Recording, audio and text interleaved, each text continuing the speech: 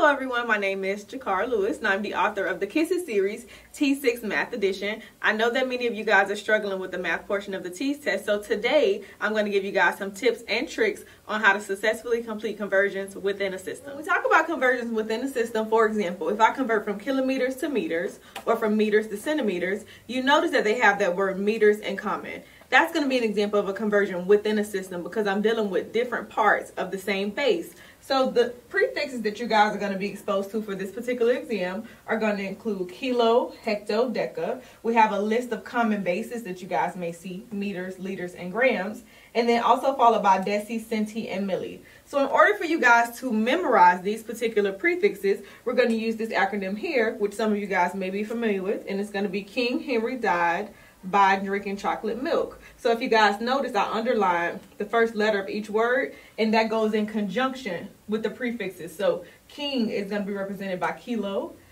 Henry is going to be represented by hecto, died is going to be represented by deca, by is going to represent any three of our bases, so understand that's going to be interchangeable. Drinking is going to represent deci, chocolate is going to represent centi, and milk is going to represent milli.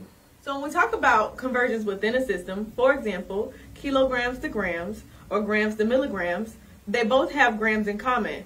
That's going to let you know that you're going to be working with conversions within a system. So, for example, if I have 28 grams is equivalent to how many milligrams, what we're going to do is we're going to identify our starting and our ending points based on the prefixes that we have. So if we have grams, I know that that's going to be my base unit. If I have milligrams, I know that I'm going to underline my M here for milli because these are going to be attached to our prefixes. Remember, we have King Henry died by drinking chocolate milk. It's very important that you guys memorize that acronym so you understand where to move your decimal.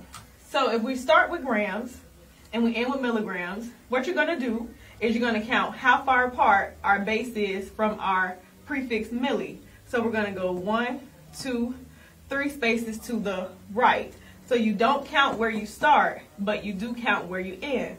So from our value, if we have 28, that's a whole number, which means our decimal is at the end. We're going to move our decimal 1, 2, 3 places to the right. So because we have those empty scoops, we're going to fill those with zeros, which means that 28 grams is going to be equivalent to 28,000 milligrams.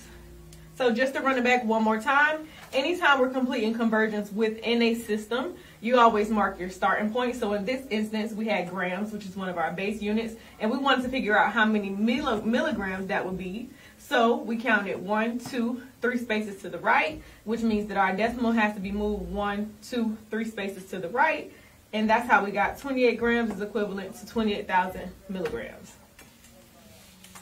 So if we go ahead and check out another example.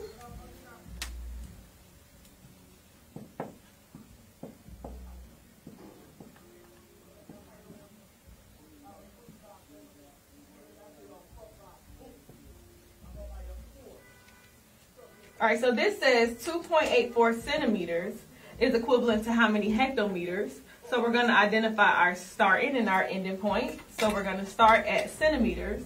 We're going to end at hectometers. So first things first is we need to figure out how far apart these two prefixes are going to be.